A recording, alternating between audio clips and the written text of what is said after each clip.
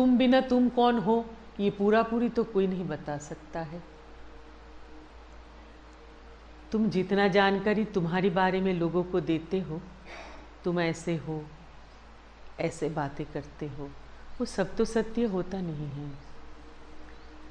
कभी तुम कुभाषी होते हो, हमेशा एक्चुअली तुम्हारी अंदरूनी मन हमेशा कु है नहीं, लेकिन अहंकार की बलभूत तुम हो जाते हो। और कभी कभी जब तुम कु हो, तुम दिखावे के लिए अच्छी बातें करते हो।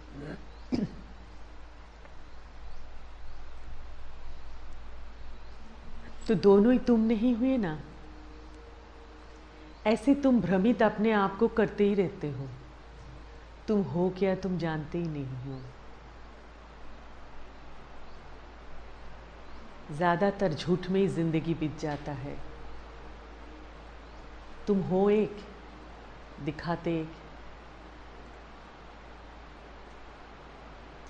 इस जो फांद में या ऐसे जो नेट में तुम फंस गए हो, झूठ की बलय में तुम लपेट गए हो, उससे रिवाइंड करके स्थापन तो दूसरे कोई ही कर सकता है, तुम तो कर नहीं पाओगे।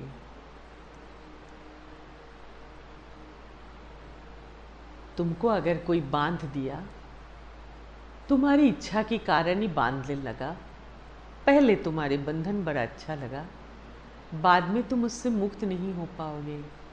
दूसरे किसी हैंड की सहारा चाहिए, बस उसके नाम गुरु है।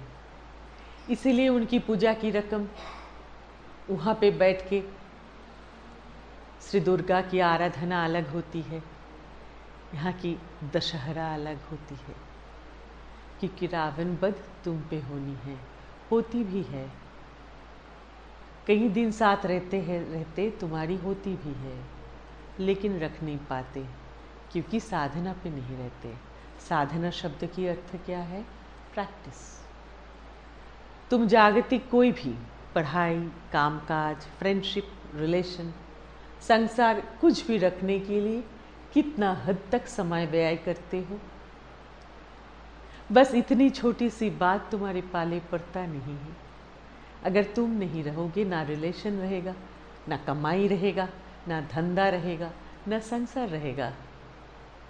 गुरु तुम्हारी रहने की बात कहते हैं और तुम समाज में रहने के लिए बात करते हो, अलग तो नहीं है।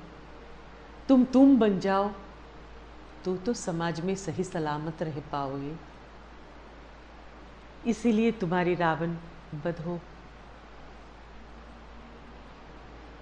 तुम्हारी आराधना पूर्ण हो, तुम्हारी लय में प्रतिष्ठित होने में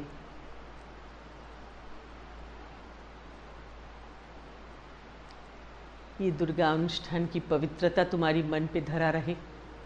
और धरा रहने के लिए तुम्हारी जो अपवित्रता वो ना जाए तो धरा कहाँ रहेगा?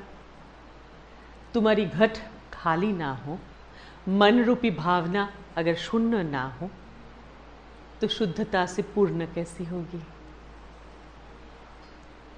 लय इसको कहते हैं जो मन पूर्णता से शून्य हो, मन ईश्वर मुखी में पूर्ण रहे। जब ईश्वर मुखी में पूर्ण रहेगा तब अहंकार रहेगा नहीं, अहंकार शून्य रहेगा। तो वो शून्य के होने के लिए, अहंकार शून्य होने के लिए ईश्वर पूर्ण होना पड़ेगा।